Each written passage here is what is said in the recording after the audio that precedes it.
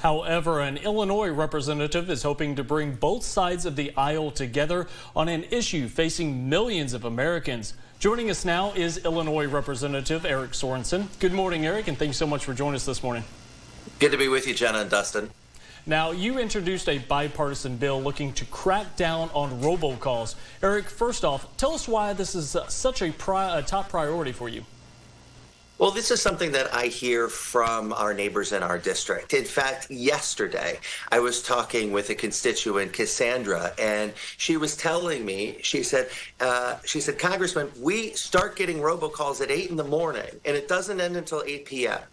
And the most important thing that she told me was, she said, Eric, we are retired. We want to be able to sleep in sometimes, and we deserve that.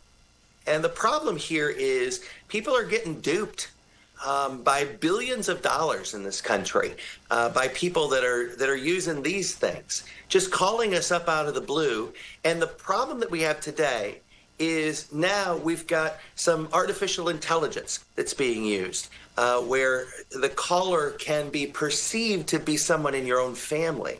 And so for a parent or a grandparent, it's easier to fall into that trap.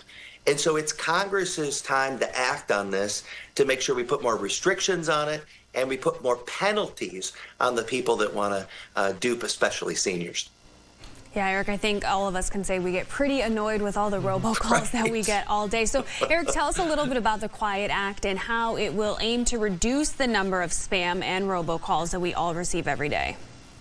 Well, the bill requires robocallers who are using artificial intelligence to say that up front.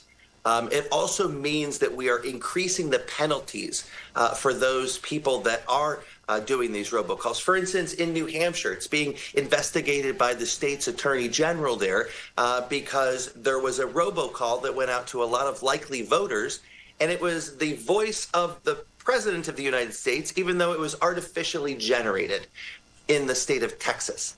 And so we need to make sure that when people open up their phone, when they slide and answer the call, that they know they're talking to a real person. And if they're not, it has to be disclosed that way. Now, Eric, looking at the issue from a broader perspective, some of these scammers are getting more and more advanced. What can lawmakers and even law enforcement do to stay a step ahead of these criminals? Well, right. I mean, this is a real situation. Also, this week, I sat down with the Stephenson County Sheriff's Department in my office in Washington, D.C., and we talked about this. This is a real issue that's affecting people in our hometowns. And so it is Congress's place to act here because there are already laws on the books, but they're very, very lenient. And those scammers out there, they're finding ways to circumvent the law. What we as legislators need to do is make sure that those guardrails are in place to protect our consumers from those who want to do us harm.